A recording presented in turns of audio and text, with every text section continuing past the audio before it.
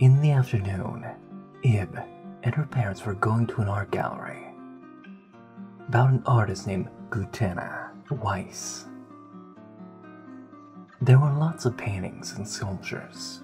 Among them was a very big painting. Suddenly, all the gallery went black, and everyone had disappeared.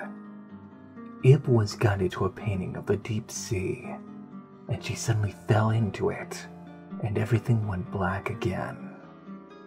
Ib found herself in a world where art came to life, and there was a red rose that would hurt her if the petals were to fall.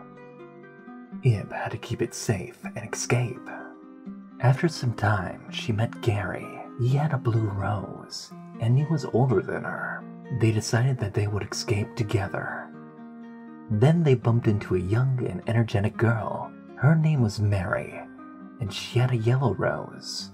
She wanted to escape too. At one point, they got separated. Mary had found a palette knife, and Gary found a book titled The Collected Words of Gutena.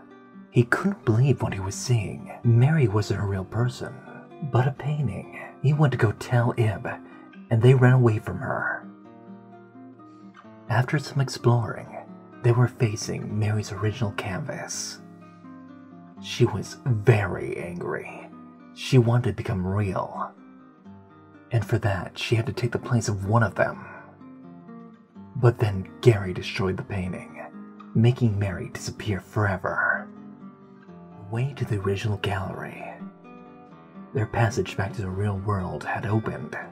Gary jumped into the painting, but Ib didn't.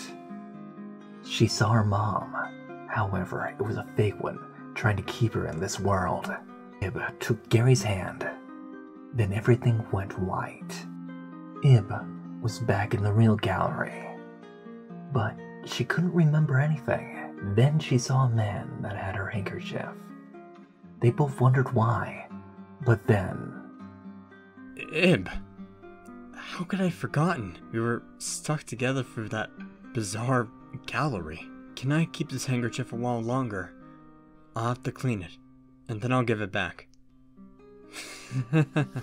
With that, they parted ways, promising they would reunite once more.